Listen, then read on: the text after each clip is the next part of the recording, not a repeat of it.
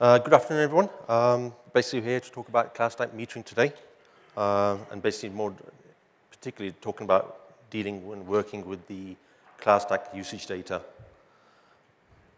Okay, something a little bit myself. I've been involved with the CloudStack pretty much before it was actually donated to Apache, and I've been working with ShapeBlue now since that period of time. And what we've predominantly been doing is building clouds for service providers, enterprises. Globally. And basically seems to be more specialized or focused in terms of integrating CloudStack with more back-end or back-end systems within organizations. So typically they range from cloud portals, which are more like self-service solutions, payment gateways, also in terms of large CRM systems like SAP, which a lot of organizations tend to be running nowadays. And obviously, other systems are like monitoring and ticketing and service desk solutions. So a little bit about ShapeBlue and what we do. Basically, ShapeBlue are a CloudStack system integrator first and foremost. We've been building CloudStacks now for about 2-3 years now. And one of the packages we actually offer, or were the first to offer, was the capability to actually provide 24/7 support for Apache CloudStack. And as of from this conference, we've also released a new product called CloudStack Forge.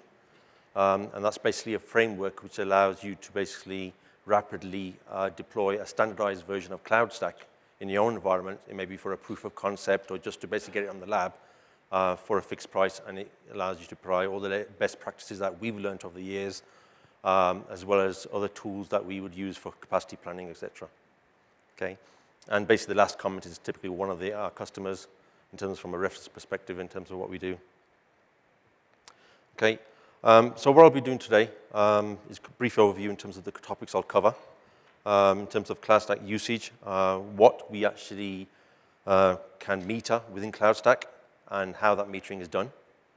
Then we'll look at in terms of what you need to do actually to be able to capture that usage information in terms of what needs to be installed, how it needs to be configured, and the actual process in terms of the way CloudStack captures the usage metrics. Okay, and then finally, ways of the different methods you can actually access the CloudStack usage data. And at the end, I'll finish off with some use cases that we've worked with customers and the sort of solutions they're using to access that CloudStack usage data. Okay. So in terms of generally from organizations, what we see, the main reasons really that an organization wants to meter their cloud or capture in terms of what resources have been used is to basically really to be able to monetize and charge for those offerings, be it VM, be it storage, etc. And also additional requirements typically tend to be for reporting purposes, be that for capacity management, management reporting. And what we're seeing is actually more and more organizations are doing is that because of their own complicated billing processes and invoicing methods, that they require specific information or specific meters or specific usage data, which can only really be obtained by directly accessing the CloudStack usage data. Okay? And most of these organizations already have some sort of solution in place. They may be offering other IT systems, so they'll have some back-end systems or operating support systems in place. So they don't really are looking for another cloud portal or something. All they want to really do is access the data that's actually there sitting in CloudStack. So today in CloudStack at the moment, what you see today is actually there is nothing in the user interface in CloudStack that you'll see that provides you any information in terms of what usage is taking place in the CloudStack. There's no billing or any chargeback capability.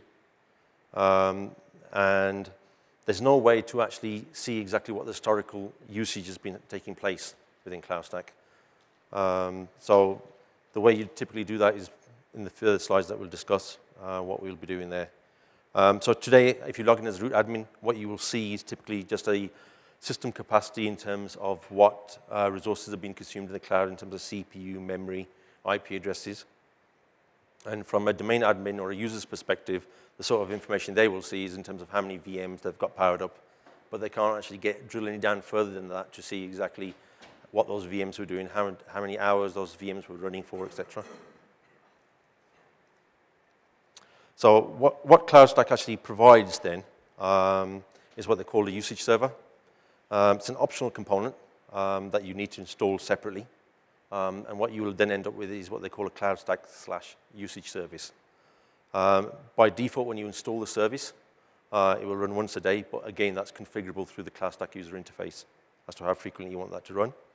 And what the primary role of the usage server is that it will create usage records or usage data for all the resources that are consumed within CloudStack. Now, there's numerous resources, as you know, within CloudStack. And what the usage server does is for each of those different various services, as they're consumed within CloudStack, it will basically record all the metrics, et cetera, for those services. And what the usage records are actually installed, the usage records, sorry, they're stored in a separate database under cloud_usage. So you've got the CloudStack database sitting in the cloud, and you've got the cloud_usage database as well. Now, typically when you install the usage service, or the usage server, sorry, it needs to be installed while the management server is running. And you can actually install, and the usage server needs to be installed on the same server. So it's not a process which you can install on a separate box. You can actually configure it to be in a highly available configuration, so you can basically install the usage server on multiple management servers, and the usage service itself would coordinate and make sure that basically all the usage data has been recorded in the database in a single location. Okay, so once you've installed the usage server, these are the parameters that you will need to configure within the CloudStack user interface. That's quite easily done by going to the global settings within CloudStack and selecting the, just doing a search for usage, and that will bring up these configuration parameters. And what you typically see there is at the top, obviously, is just a clear flag which basically enables or disables usage service. You then specify the execution time and when you want the usage service to run. By default, that's set to 15 minutes past midnight, but again, you can change that to any time you like. You can specify the time zone, so that would typically be where your management server is running, so the time that you want, the time zone that you want the actual usage service to run.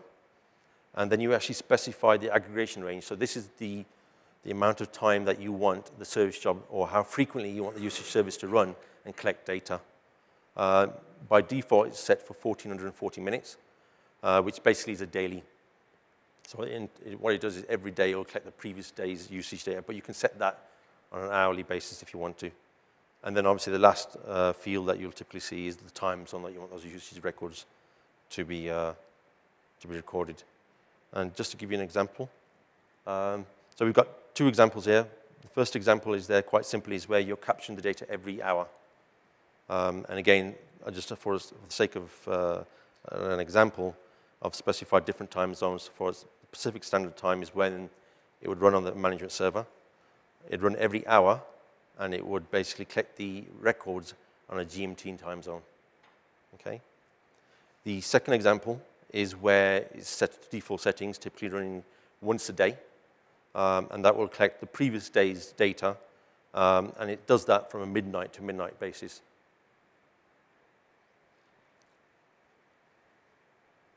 Okay, so the way the actual cloud server actually works, and it basically fetches or creates the usage data from the actual CloudStack events that take place within CloudStack.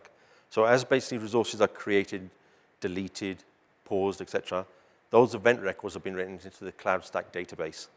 Okay, and the table is actually written to the cloud usage_events table. So typically, an example there we've got is for when a VM is created, a number of events will be written to the CloudStack events table. So the first instance is that a volume is created, the VM itself is created, an IP is assigned to the VM. It's assigned one of the network offerings that you've already defined. And then eventually the VM is started. So you'll typically, in a typical example, you'll have 6 separate events being recorded when a VM is first created. So just as an example, there's over 100 different type of events. Further information, again, what those events are, can be found in the developer's programmer's guide. The only exception is, in terms of the resource usage, is that for networking, so in terms of the number of bytes that are sent and received by VMs, that information actually isn't generated from events. That's actually captured separately, depending on what networking model you're actually using within CloudStack. If you're using basic networking, for example, you would need to use or set up there's a solution called Traffic Sentinel.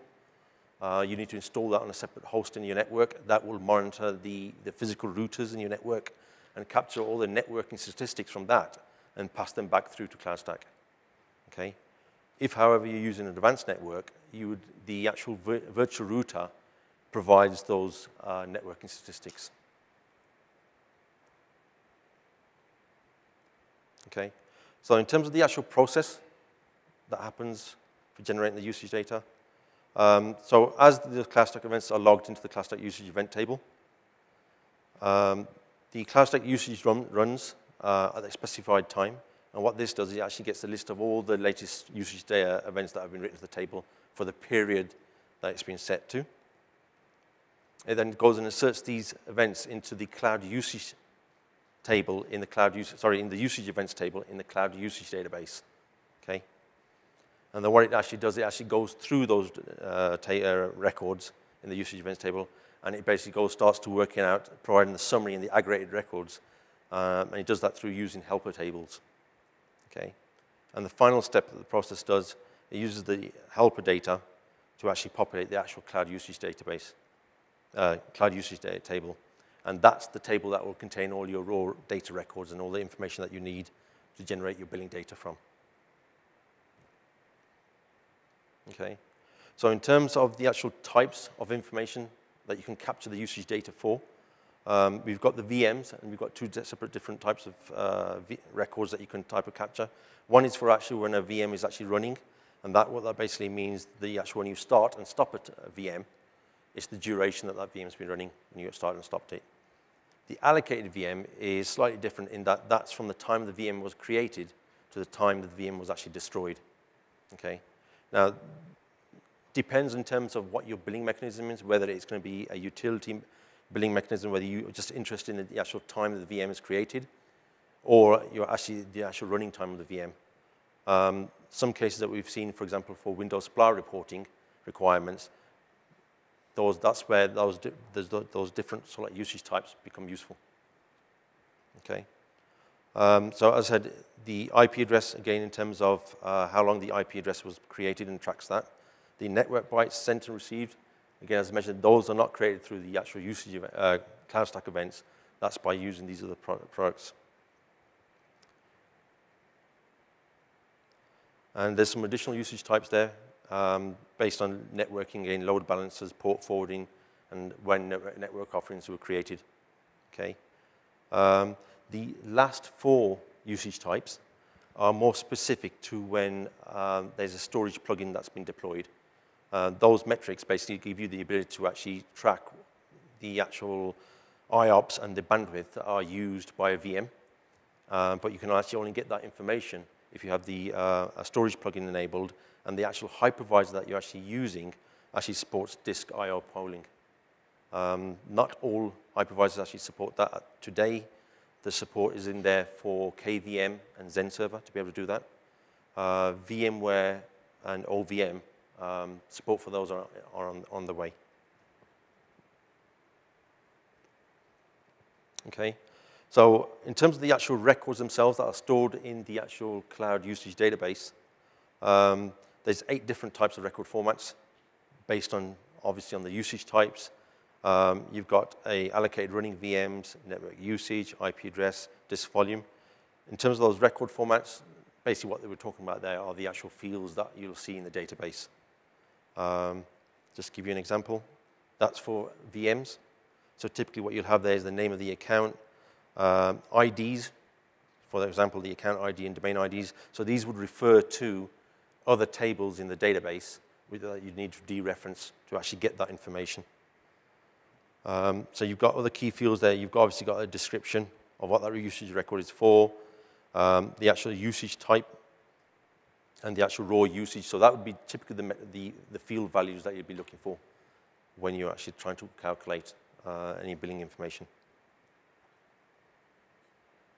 The final fields there at the bottom actually start date and end date. They actually give the time in which the usage was calculated. They're not actually the time that the actual record was actually created. Something to bear in mind. So just to give you an example here, in terms of what a usage record may look like. So in this example, what we're doing here is basically creating a VM at midnight, starting at that time, stopping it at 10 a.m., and then restarting it at 9 p.m. So typically what will happen in the usage records, you'll see at the bottom section there, the start and end date, as I mentioned, is for a 24-hour period.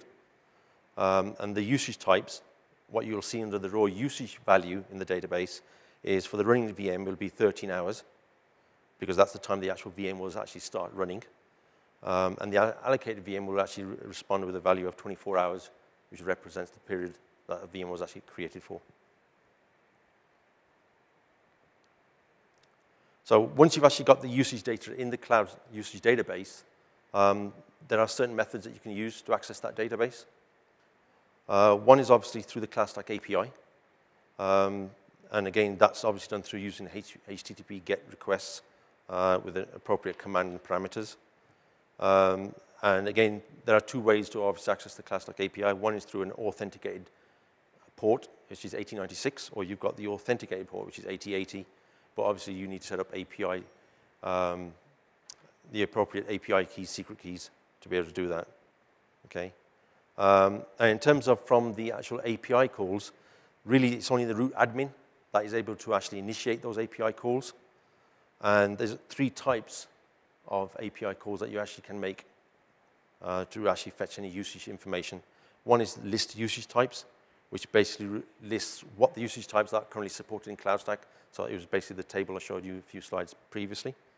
Then you've got the actual list usage records, which is literally the API call that you're most likely to make all the time. That's the one that actually fetches the actual information from the usage records, usage database. Okay. And then you've got a final call, which is used only in those cases where if, for example, the usage server wasn't running for any particular time, so there's a gap in your billing data, if you actually execute that call, the generate usage API call, that will asynchronously generate those usage records that any bit that have been missed.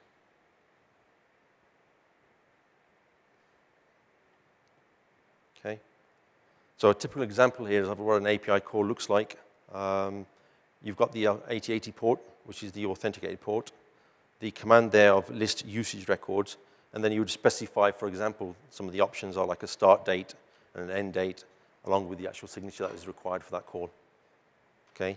And some of the other parameters you can see there, where you can actually start to actually specify and actually request only those records that you're specifically interested in. So based on, for example, an account, the size of the pages or the amount of data that's sent.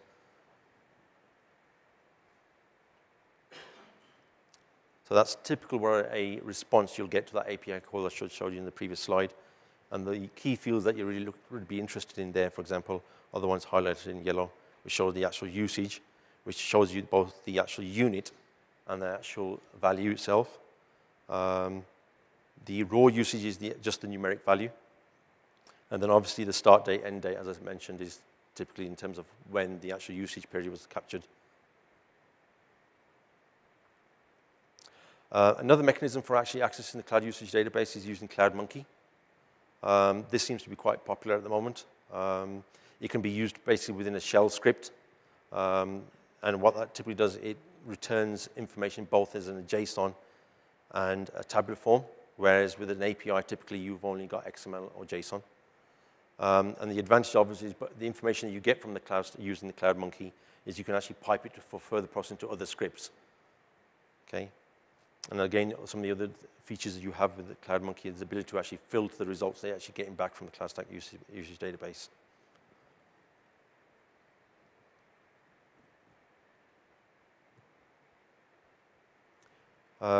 What a typical CloudMonkey, this is an example of what a CloudMonkey list usage records call would look like. So in this case, for example, we're specifying for a particular domain, we specified a particular date range, and we also requested a specific account ID. And what that will typically do is fetch all that information and display in that format there.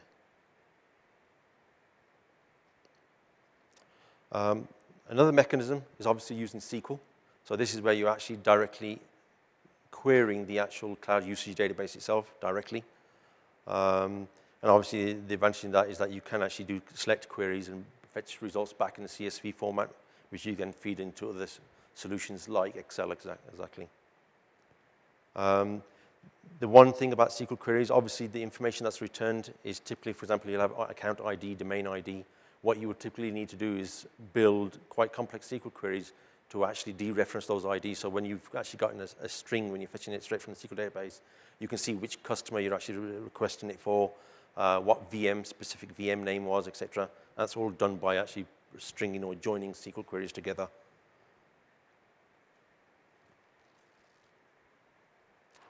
As from CloudStack 4.1, basically a message queue was introduced. And what this gives you the capability is to actually use a message broker. And what that does is it actually, CloudStack publishes the events that take place. So typically when an event is written to the database, it's also written to the message queue. So now you can use a message broker, something like RabbitMQ, and that can actually fetch those events, and you can directly subscribe them to another application. So that could be your billing solution, a monitoring solution, whatever.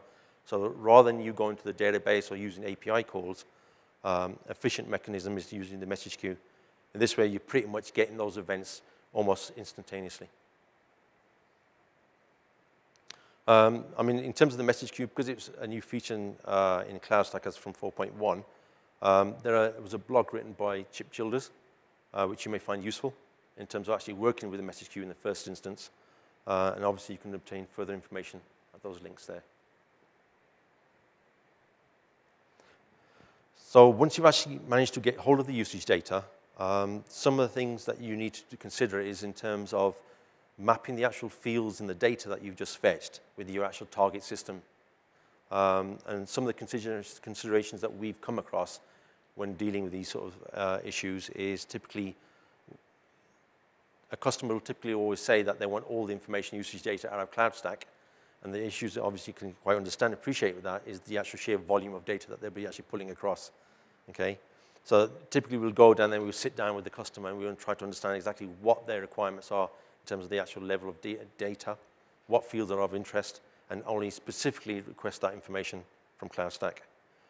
And another consideration also is in terms of the UUIDs we have within CloudStack, and this is purely for cross-referencing to be able to match what the billing system is actually seeing and what CloudStack is generating. These are the UUID values that you have in CloudStack, is you also pass them through to the target system. So it's not just the CloudStack usage data that you're going through, but also you've got the equivalent or relevant UUID information as well. And then finally, obviously, the other thing is, apart from the usage data, the other things you may need to also synchronize are things like accounts and resources that you have in CloudStack. Because obviously, in the billing system, you want to then be able to correlate in terms of the usage that you've got for what VM it is and what that VM was called, which account it would belong to.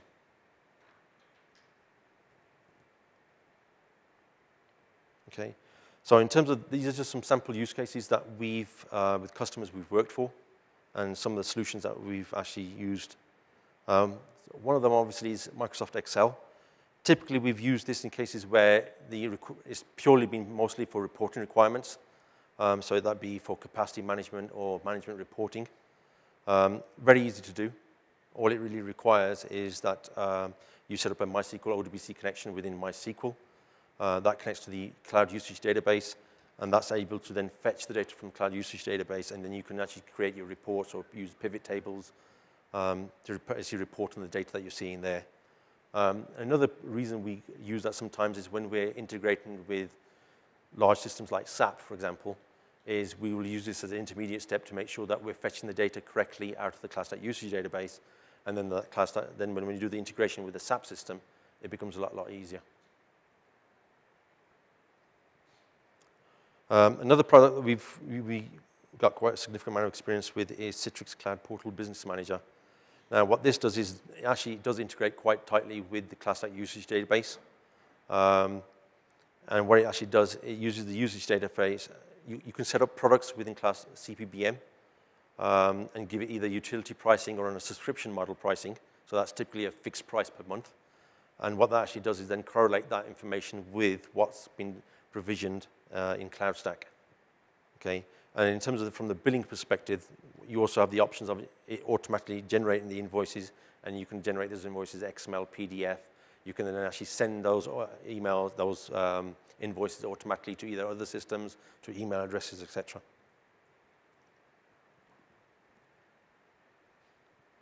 Another solution is Splunk. This was an interesting one because Splunk, as probably some of you may be aware, is quite flexible in terms of the way it actually pulls data in. There's a whole catalog of different mechanisms for actually pulling data in. And in this customer use case, what they were already using Splunk for their operational data. So they were using it to fetch logs from VMs. They were using it to fetch logs from CloudStack, and they were correlating that within Splunk. Okay.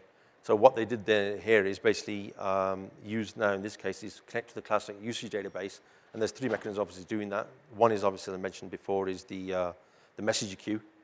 Another one is actually connected to the database directly, and then the other one was actually able to actually execute API, and it all depends on what the customer's preferences and what they've got in place and what the security requirements are. So this was able to pull the usage data in, and what they basically then got was a unified view of not just the underlying logs, but also in terms of what the capacity and what usage was taking place in the CloudStack environment.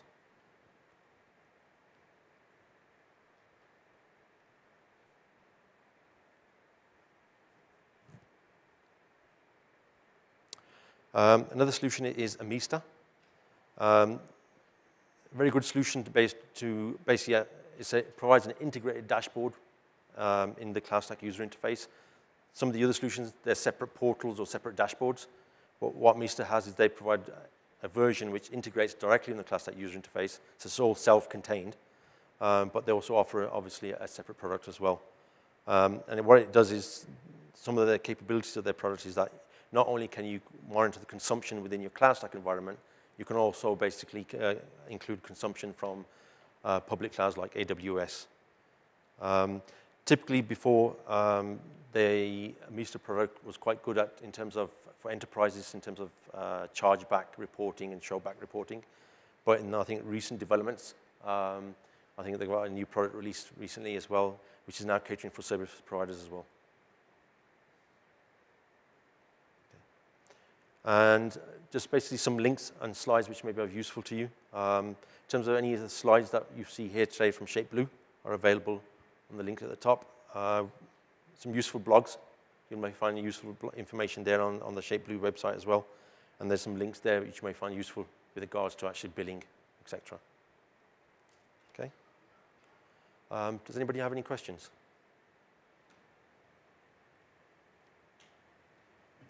Nope. Okay. Thank you very much. Thanks.